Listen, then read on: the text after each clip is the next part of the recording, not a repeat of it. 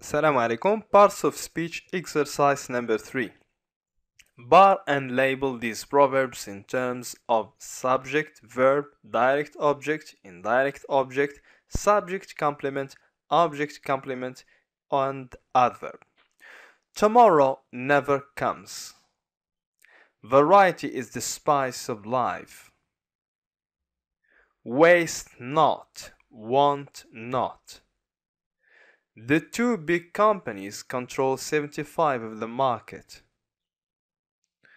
The happy children are playing in the large park.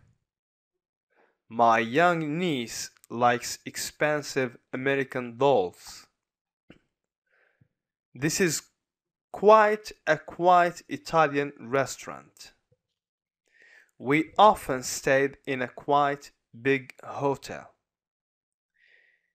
He is a handsome, tall, dark student. Her German teacher is patient and nice. I prefer the old English aluminium teapot. This room has a beautiful picture window. Now with the correction.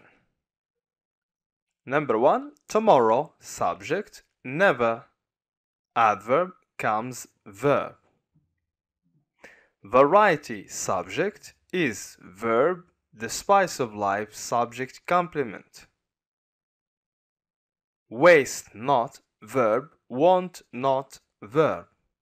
The two big companies is subject, control, verb, 75% of the market, direct object. The happy children, subject, are playing, verb, adverb, in the large park. Number 6. My young niece, subject, likes, verb, expensive American dolls, direct object. This subject is verb, subject complement, quite a quiet Italian restaurant. Had quite كتاني very. We often stayed in a quite big hotel. We, subject, often, adverb, stayed, verb, in a quite big hotel, adverb. He, subject, is, verb, a handsome, tall, dark student, subject complement. Her German teacher, subject, is, verb, patient and nice, subject complement. I, subject, prefer, verb, the old English aluminium teapot, direct object.